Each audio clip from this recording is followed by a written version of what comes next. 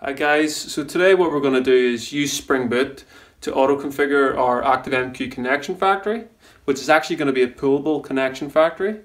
We're then going to wire that connection factory into a JMS transaction manager. We're also going to wire the connection factory into our JMS Camel component. So then we're going to create some Camel routes that are going to read off the JMS queue or topic. We're then going to create a transacted session where we're going to then send it downstream to multiple queues. So I hope you enjoy the ActiveMQ auto configuration, which is in Spring Boot 1.4.0, M2 or M3. I'll soon find that out, and I hope you enjoy the Camel code. Hi guys, so let's get started here. So go ahead and create a new Spring Starter project. I'm using Spring STS here, and we're going to create a project called Contract JMS Adapter. So go next, and what we want is Apache Camel. So that's going to allow us to write some routes that we're going to read off JMS queues, perform some logic, and send to some other endpoints, which in this case are also going to be JMS queues. We also want the JMS ActiveMQ configuration, and we want the web dependency. And we're going to use Spring Boot 1.4.0. So click next, bring down the spring-boot-starter. So this is going to go out to Spring INITIALIZR, bring our dependencies down, import it into our project, which is our IDE of choice, which is Spring Tool Suite. So go ahead and delete the boilerplate code, do a Maven update, and your project's ready to go. You should see here there's one class, Contract JMS Adapter Application, which is our main entry point to our application. So go ahead and open Maven dependencies, open up Spring Boot AutoConfigure, and scroll down to the package JMS.ActiveMQ. So if you open up that package, you should see a JMS connection factory configuration class, and this is our auto configuration. So let's look at this class. So if you open up the class, you'll see if we have the property spring.activemq.pull and the name of the property, so spring.activemq.pull.enabled is set to false, then we're going to create a standard ActiveMQ connection factory with our ActiveMQ properties. And if it's set to true, what we're going to do is create a pooled JMS connection factory, which is what we want to do in this case. We want to have a pool of connections, and we're also going to pass in our ActiveMQ properties. So if you open up ActiveMQ properties, you'll see that they're under spring.activemq.broker.url.inmemory.username, password, and etc. So this is different than the Spring 1.3.5. So if you go ahead and open up that dependency, you'll notice that the likes of pool is not there. So this is really nice of Spring 1.4.0. So let's go ahead and actually start configuring this. So what we need to do is go ahead and go into our our application property file. And one thing I also should have mentioned is you must have the spring.activemq pool.configuration property set, because it's at configuration properties. So let's go ahead and open up our Spring application properties, and let's create a spring.activemq broker. So we want spring.activemq.broker URL, and what we're going to do is say TCP. We're going to call out to a server I'm going to be running. It's going to be localhost, and typically it's port 616161. We also want spring.activemq.pool.enabled equals true. So now we're going to have a pullable connection factory, and we also want spring.activemq.pool.configuration. We're going to give it max connections. So max connections equals 10. So let's look at some of them other properties. Pool.configuration. So as you can see here, there's lots of different properties you can set. So the timeout, reconnect on exception, connection factory, block of session pool. So now we have the ability to set all these properties. So they're automatically going to be created and injected in to our auto-configured pullable connection factory. So now if we save that, we can now start actually writing some Spring code. So if you go ahead and right click and create class, and we're going to create this in package.config. So we're going to call this JMS config, and it's going to be configuration bean. So what we're going to want to create first is a JMS transaction manager. So we're going to enable transactions within Camel and Spring.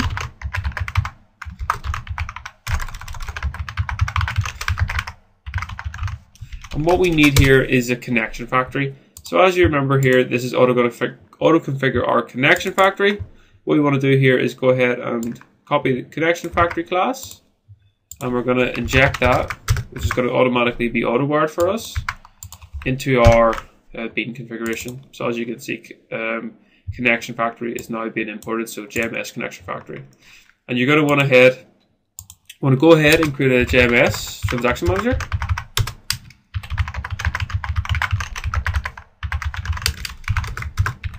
So new JMS transaction manager, and we're going to set the connection factory. So set connection factory to the connection factory that we just created. And we're going to return JMS transaction manager. And of course, what we want to do then again is create a JMS component with Camel. So public JMS component.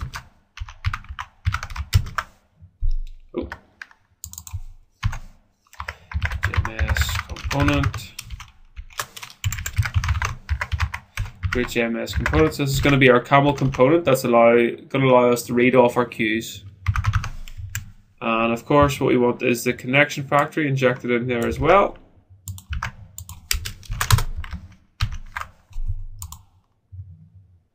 So again, we don't actually have the import here. So what we're going to need to do, go ahead is go into our POM and manually import the Camel JMS package. So if you go into your POM, you're going to want to copy this dependency. So this is one that was automatically brought down for us. Go to org.apache.camel, Camel, and we're going to call Camel JMS. So save that. Update, Maven update. Go back into your JMS configuration, Control-Shift-O, bring in your JMS Camel component. So now what we want to do is actually create a Camel component. So JMS component. We want to actually use the JMS component.JMS component transacted. This is going to give us a transacted session, and we're going to pass in our connection factory. And we also want to pass in the JMS transaction manager. So we're going to need to auto-wire this transaction manager and also into this bean. So now we have a transacted JMS component. We want to go ahead and we're going to set maximum concurrent consumers. So set max concurrent consumers. So that's how many consumers are going to be reading off the queue at any one time in any instance of our application. So we're going to return that. We're going to use a property. So we're going to use the value maximum concurrent consumers. So you want to go ahead and import that in, final JMS component. Let me just JMS transaction manager. I had a typo there. Control-Shift-O, Control-Shift-F, format that, and save. So now we have a ActiveMQ connection factory, which is pulled. We have a JMS transaction manager that will manage our connections. And we're creating a JMS Camel component, which is the Camel JMS component. So it's going to allow us to read off JMS queues. And we're injecting in the connection factory, so it knows where to pull connections. And it also knows that which transaction manager we're using. And the JMS component is now transacted. So if you go in here, it's going to set the template.transacted equals true. So now we're ready to go. So let's actually go ahead and set our maximum max concurrent consumer property first, just before we forget. So we're going to want, say, 2 maximum consumers. And what we want to do now is actually go ahead and start writing our Camel route. So if you go ahead, new class contract.routes, and we're going to call this JMS route. And what we want to do is extend the superclass, so it will be a route builder. And click finish. So now we're ready to go to start writing our routes, but because we're using Spring Boot, it's going to auto-configure and auto-scan our application packages. So if we annotate our route with add component, it'll automatically instantiate this component within the camel context, which again is automatically configured. So go ahead now, let's actually start writing our camel route. So we're going to say from, and the endpoint we want to use is, we're going to use a property. So Spring Boot's got these curly braces, it's automatically going to convert this to our system properties. So we're going to say inbound Q, or actually we'll just call it endpoint because we don't want to even tell it it's a Q, it's JMS. And then what we're going to say is transacted. And because we've instantiated the JMS transaction manager within our configuration, well, that's actually a platform transaction manager. So if you open that up, when it downloads the sources, so if I scroll down, link transaction platform transaction manager extends abstract platform transaction manager, which will again extend platform transaction manager. Sorry, implements platform transaction manager, and that's what Spring is going to look. So Spring, Camel, and Spring are automatically going to look and see which beans are there and which of them are an instance of platform transaction manager. And if you only have one platform transaction manager within your context, it's automatically going to use that one. So Spring will automatically know that we want to use a transacted session with that JMS transaction manager in this instance. If we had two, we would need to create a primary bean and define which one. So let's go back to our route. So we know it's transacted. And then what we're going to do here is add a log message. So we're going to say logging level. And we're going to give it just info in this case. I'll create a log, and we're going to say received message. So go ahead and bring in a log. So you can actually use the default log in the route builder, but I'm going to bring in my own log for this because I'm going to use the static inner class just for this example. And then we're going to create a processor, and let's use an anonymous processor. What we're going to say is log.info, and we're going to say exchange. So this is the camel exchange object, and we're going to print out the exchange. And after the processor, we're going to want to go ahead and create a loop. So this is going to allow us to send the same message multiple times to endpoints. And what it needs is a simple expression. So we're going to give it the amount of times we want to loop. So again, this is going to be converted to properties. So we're going to say outbound.loop.count. And then we're going to say to. So this is where we're going to send the message to. Outbound.endpoint. And we want to just fire in another log. So in this case, we're going to say logging level. Info log, we're going to say message sent, and then we're going to print out the iteration number. So iteration, and Camel will allow us to use a property that's going to be set in the exchange. It's on the loop, and it's called Camel loop index. So hopefully I have no typos anywhere. If I do have any, I'm going to go back and change them once the compilation errors are. And again, we'll just press end. So save that, remove any unneeded imports, and we should be ready to go. So now let's go ahead and actually create these properties. So inbound endpoint, and we need outbound loop.count. And we also need an outbound endpoint. So save that. Go ahead and open up your ActiveMQ console. So this is mine saved from earlier. So what I'm going to have to do is actually go up and start ActiveMQ. So if you locate to wherever you've installed ActiveMQ, or maybe you want to use embedded broker, but in this case I'm not. So I'm going to go into Apache, which is my installation. I'm going to cd Apache ActiveMQ, and I'm going to cd the bin, and then I'm going to start ActiveMQ. So that's going to go ahead and start a local ActiveMQ instance for me. I can then go back to my localhost queues. I'm going to refresh that page as the instance should now be running as it is. And I have pre-created a queue called inbound.d. So that's our inbound endpoint. And our outbound endpoint is outbound.d. So go ahead and save that. I'm going to go ahead and run this application. I'll see if I have any errors. And because I'm using TCP, it's going to automatically know to go out to the server and look for the connections. So if you right click, run as Spring-boot app. Let's see if everything's configured right. Nope. Spring-boot, no such bean definition. No coffee bean of .jms connection factory. At least one satisfied bean. Okay, so let's go back to our properties and see what's missing.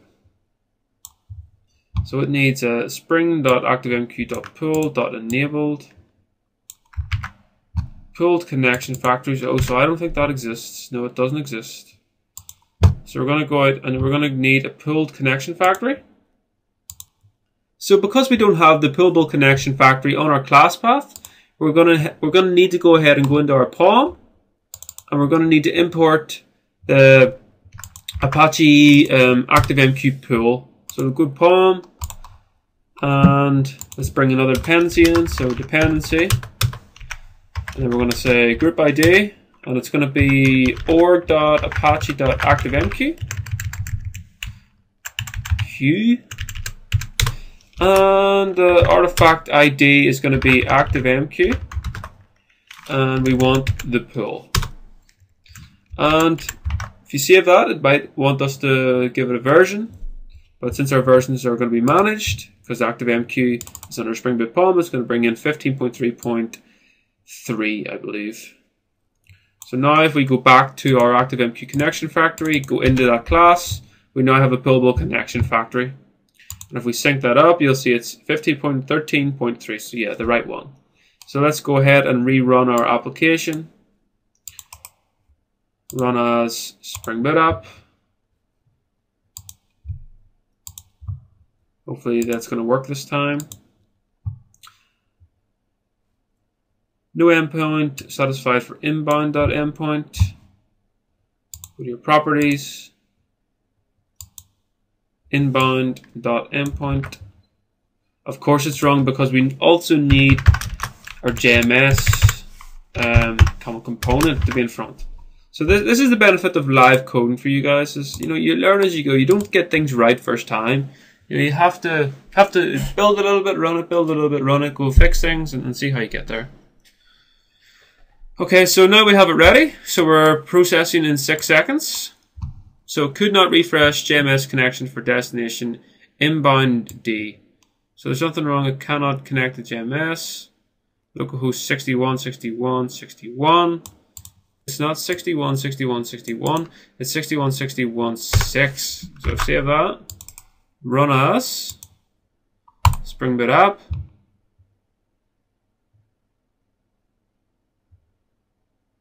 Let's see if it bits up. Started JMS adapter application in 6 seconds, and now it is successfully pulling on the queue. So what we want to do now is go ahead and load up your ActiveMQ web console. Let's go ahead and look at the inbound D. So no messages on the queue, and we're going to want to send to the queue. So we're going to send a message saying hello. Oh. And we're going to send one message to inbound.d. So let's send that. And there you go. In our actual application, we have received the message. There's the exchange. And the message is sent 0, 1, 2, 3, 4 times to our outbound queue. So if you go ahead and open up the outbound queue, you'll see that if we refresh the page, it's now 5. So that's how easy it is to use Spring-boot ActiveMQ autoconfiguration to auto-configure your ActiveMQ connection factory. And then what we did is grab that connection factory and injected that into a Spring and enabled some Camel so we could automatically create a route that's going to read off the MQ, do some processing and send it on to a different MQ. So I hope you found that example, and I hope you try Spring-boot, ActiveMQ and Camel out in your applications. As I hope you find it as fun as I find it. So thanks for checking this out, and be sure to subscribe to get other great content and great material like this. So see you next time. Bye.